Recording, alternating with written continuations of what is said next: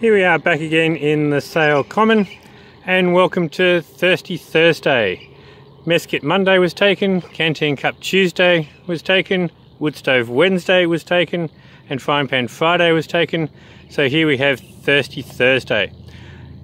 What I aim to do is come up with some different drinks we can have while we're out on the track and out in the bush, other than water and tea and coffee. So today is rather unseasonably warm for us. It's getting up to about 30 degrees, which is what, high 80s for those in the Fahrenheit. And so I decided that instead of a cup of tea, I'd bring some cold drinks with me. Because one of the things to think about with physics, to get ice from ice to liquid water is the same amount of energy as it takes to get that liquid water to about 80 degrees centigrade or about 180 degrees Fahrenheit. And 80 degrees centigrade is too hot to drink. It's just sort of boiling. And if you go to a coffee shop, the coffee they sell you is around 65 degrees centigrade. So a couple of tips today. Number one, the trusty old canteen. Last night I about a quarter filled that with water, stuck it in the freezer overnight, and then topped it up with water today, so nice and simple. Second one, beer can. What I did last night was wrapped a wet tea towel or dishcloth around an empty beer can, stuck that in the freezer overnight, so it's still fairly solid. And because we don't want to be like those people from Sydney, I brought along a nice cold glass and just a container of ice.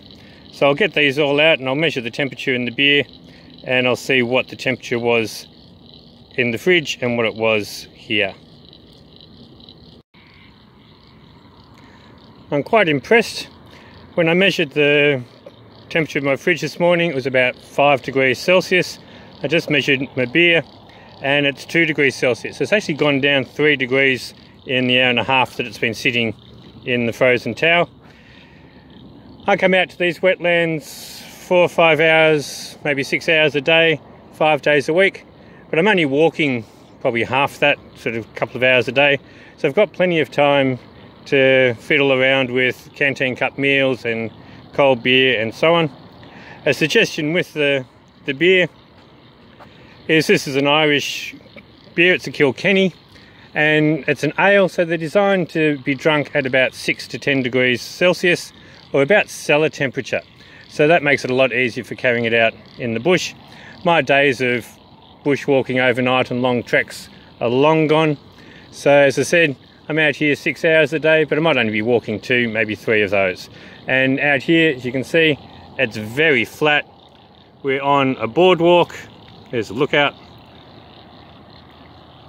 The track is wheelchair friendly, and the rest of the track on this one is four-wheel drive management vehicle track. So nice and easy. I don't need to carry any emergency gear. We're literally 5 minutes out of town. From where I parked the car is literally 5 minutes from where I live. You can probably see some traffic there. That's the South Gippsland Highway. We've got mobile phone coverage. If the ambulance needs to come and get me, that's pretty easy. Right, it's about 3 hours since I left home this morning. There's still ice in my canteen. The ice cubes in the container are still there. About half of them are gone. And I'm about 300 metres away from my car. So I'm quite pleased with that I've got cold water still when I get back to the car. I've got a cold towel to give myself a face wash, and I've got a little bit of ice there if I need that as well. See you next time.